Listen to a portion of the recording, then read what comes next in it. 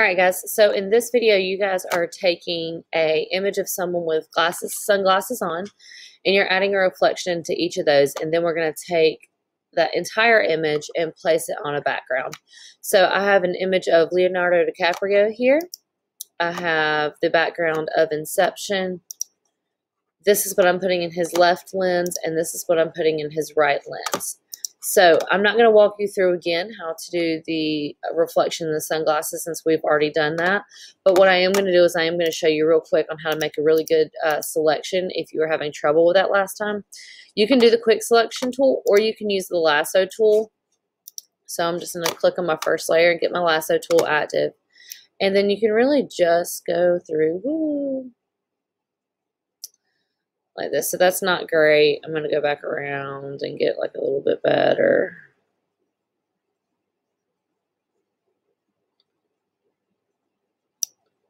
Okay, so that's decent. And then what I'm going to go up here do is I'm going to click Select and Mask.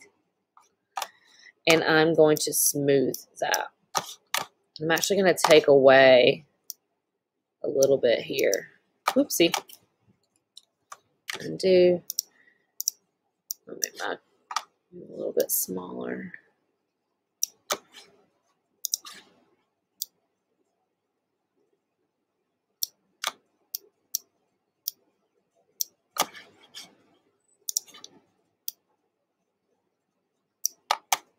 And that'll be a pretty decent selection.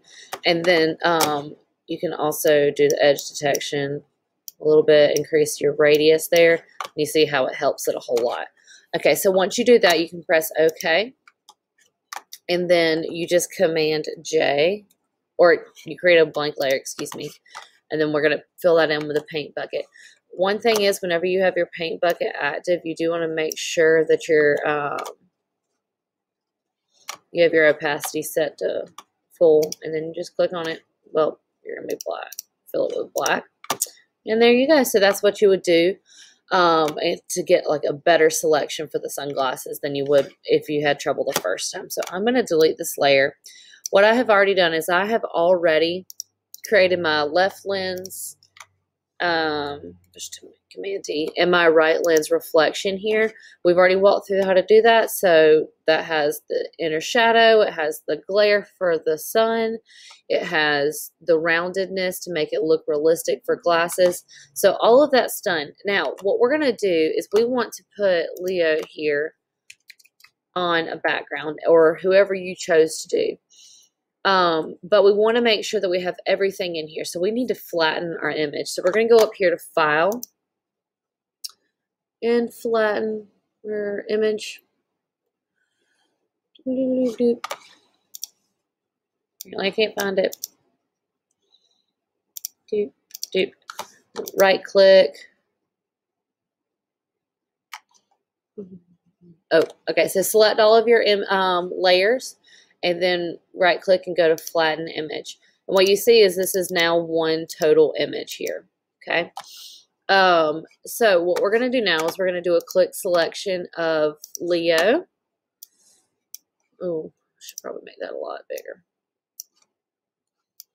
Okay, so I'm going to select Leo here. In the picture I chose, my edges are pretty easy to grab, but I am still going to go through and do a refine edge because I noticed part of his ears cut off a little bit. So I've made my selection. I'm going to go to Select and Mask again, and I'm just going to increase my radius, smooth a little bit, and we can see where I kind of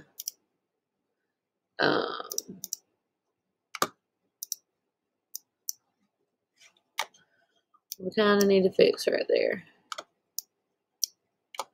Okay, we got that one. Got right there. Make sure his ear's good. Okay. So once that happens, what I'm going to do is I'm going to go down here where it says Output To, and I'm going to say Output to New Layer. And what that's going to do is it's going to take what we've just selected and it's going to push it to a new layer automatically for us. Press OK. And you see how that's automatically on a new layer. Now I am just going to get my Move tool. So I can grab Leo here, and I'm going to drag him over to my background and plop him down. Now, one thing that I do need to do, I'm going to resize him.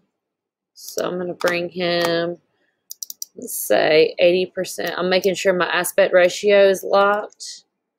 Yeah, I'm going to bring him down to about 75%. I'm going to put him right here. And then what I want to do to him is I want to do a hue saturation level layer to kind of make him look a little bit closer to the background. So to do that, I'm going to click on your hue, this button, and I'm going to do hue saturation. Did I click hue saturation? I did. All right, and so we're just going to turn the saturation down a little bit. Right click, and we're going to go to create clipping mask, and so it's only changing him now. So you see he's the only one changing, but we want to bring him to kind of right there. We might want to bring him more towards our yellows. Yeah, so your picture may be different. To me, I needed to increase my hue a little bit to kind of get him a little bit closer to the same coloring, so it's a little bit more realistic. And I'm going to turn my saturation down some. All right, so once you have that, do a screenshot of this one. I think that's what I wanted you to do. No, I want a JPEG, so a file JPEG and the Photoshop file. So that way I can see what you got. All right, and that's it.